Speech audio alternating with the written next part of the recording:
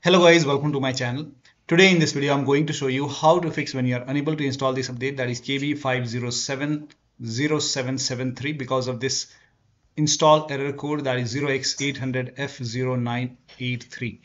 Now the first step is to retry the update. So when the update fails, if you see the retry option, hit on retry. Sometimes retry takes care of the problem. If that does not work, in that case pause and restart the update. To pause the update, you can go to Windows Update, and over here you can see pause update option. You can click on pause, and then once paused, hit resume updates, and then you can check. Now still not working. The next step is to start these services. So type in services in Windows search box, click on services,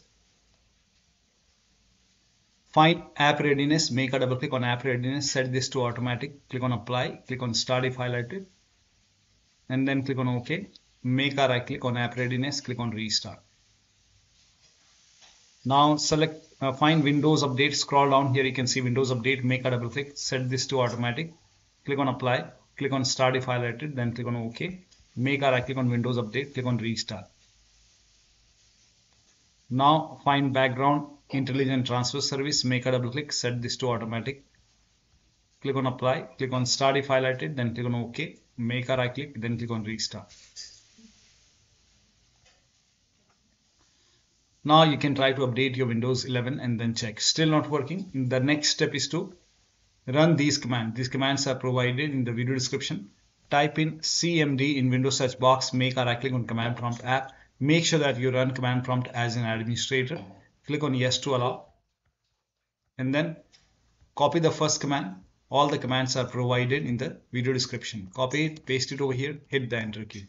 Now this will run a scan. In my case, I already ran a scan. So once the scan is 100% complete, copy the second command, paste it on the same window, hit the enter key. And once this scan is 100% complete, run the second command. Once the run the third command. Once the third scan is 100% complete, then restart your computer. And after the system restart, you can try to update. Still not working, use Microsoft Update Catalog. Now for this, you can open this link in a browser. It will take you to Microsoft website. Over here, write down the name of the update, that is KB5070773. And then you can search for this update over here. And first of all, before you download anything, type in which version you have. So type in WINVER WinVer in Windows search box, and then click on WinVer run command. And over here you can check the version. In my case, it's version 25H2. And then check what kind of system you have. You can go to system in Windows settings, scroll down, go to about option, and over here you will see the system type. In my case, it's 64-bit operating system. So for me, it's Windows 11 version 25H2 x64 base system. This is the right one for me.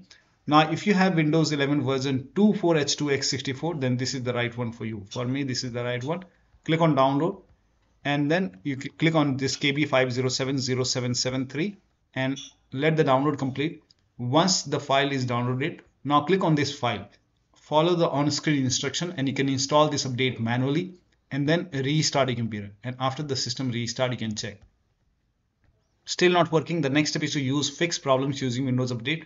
For this, open Windows settings again, go to Windows Update, go to advanced options, scroll down, go to recovery option. Over here you can see fix problems using Windows Update. This will reinstall your current version of Windows. Your apps, files and settings will be preserved. So click on reinstall now. This process will take some time, and once this is done, you will see repair version. It will repair your Windows 11 version 25H2 repair version. Once this is done, now you can click on check for update, or you can try to install this update and then check. Still not working. The last step is to use media creation tool. Now for this, you can open this link in a browser. It will again take you to Microsoft website. On this website, you will see media creation tool. So finally it's opening. Now scroll down on this page here, you can see media creation tool. Click on download now, and then you can run this exe file. When you run this exe file, you will see the screen. Click on accept over here, and then you can select. By default, Windows 11 would be selected over here. Just click on next over here, and then select ISO file. Click on next, and then you can save it to desktop. Click on save. Let the download complete. This process will take some time. And once the download is complete, click on finish. Once hit finish, let this close automatically. Do not close this manually. It will take few seconds or maybe a minute to close. Once done, go to desktop, make a double click on Windows ISO file. Then make a double click on setup file, run the setup file, click on yes to allow, and then click on next, click on accept. Now here you can see ready to install. By default, the option to keep personal files and app would be checked. When this is checked, you will not lose any data on the computer. So click on install. After the installation, log into the computer and then you can try to install this update. So one of the steps shown in this video should help you to install this update successfully, and you should not receive this error code anymore. So that'll be all. Thank you so much for your time, and please like this video and subscribe to my channel.